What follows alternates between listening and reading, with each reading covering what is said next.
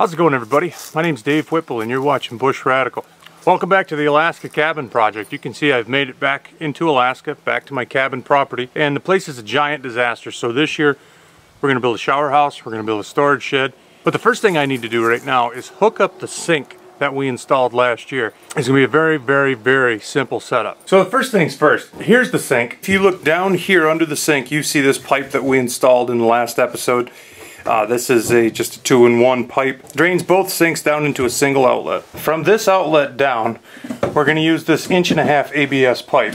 So what we need to go from, I believe it's 1 1/8" outlet pipe to the 1.5" ABS is this adapter. I love these kind of adapters because they're simple, they're long-lasting, they work. Make sure that that is on there fully and tighten it down. Very practical. I like this. At this point, what I need to do is I need to get the measurement from this pipe to drop down through the floor, below the floor joists, come into this 90-degree rubber coupler, and be ready to make that transition out underneath the floor on the outside of the building. How I'm going to do this is pretty simple. I'm just going to measure from the floor up to about how high that pipe is going to come inside the coupler. Looks like it's going to come up almost 19 inches. So when this pipe goes up through the floor and this coupler is underneath the floor, I want the top of the exit pipe to be right below the floor joist level. So I'm going to measure from the top of this up 19 inches, and then I'm going to add another 8 inches for the floor joist, and I'm going to add another 3/4 inches for the subfloor. And that should give me the right length of pipe. So from right here, I'm going to say right there looks to be 19 inches. From that 19-inch mark, I'm going to add another 8 inches for the rough cut floor joists. I also have another 3/4 inch of subflooring that it needs to pass through. 19, another 8 would make 27, and 3/4 would be 27 3/4.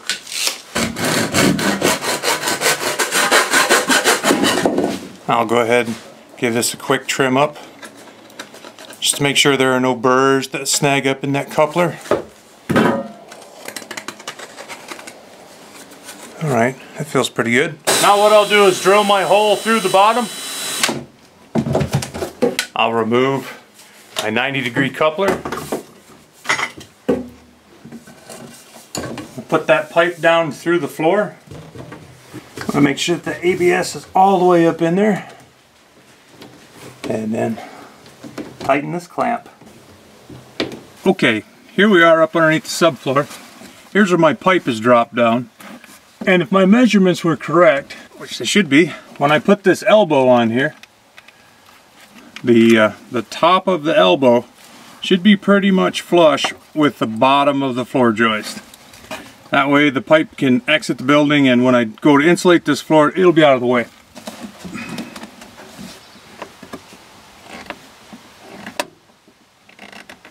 Here's a view from the side. Looks like it's just about right. I'm going to hook the exit pipe up to that. So I'm just going to take a chunk of tie wire and make myself a cradle.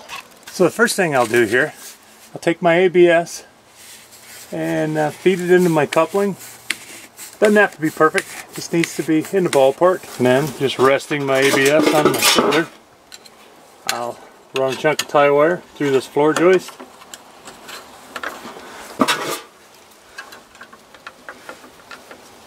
Put a couple twists in it and nip off the excess.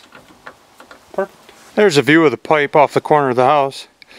Gray water is just going to run down the sink when I pull the drains, and it's going to exit that pipe, and that's going to be the gray water system. Last thing I have to do here is just tighten up my elbow,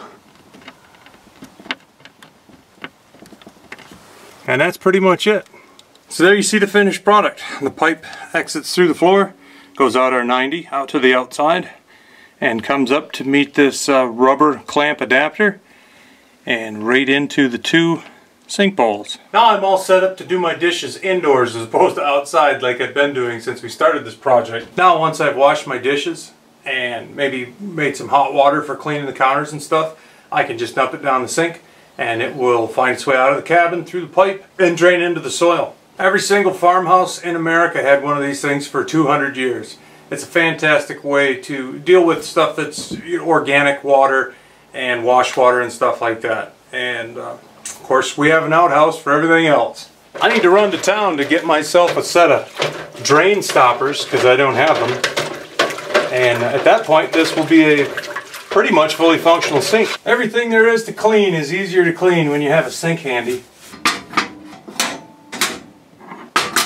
Then when everything's cleaned up and you drain your sink, or in this case dump your water, it runs right out of the pipe outside and harmlessly down into the soil.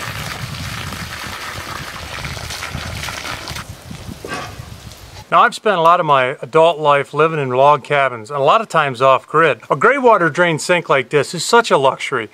Farmhouses had these things for hundreds and hundreds of years. There's another variation on this I've used in several cabins over the years, and that is to substitute the drain pipe just for a 5-gallon bucket. So you can wash your dishes, wash your hands, food prep and stuff like that, and the water drains from the sink just down into the bucket.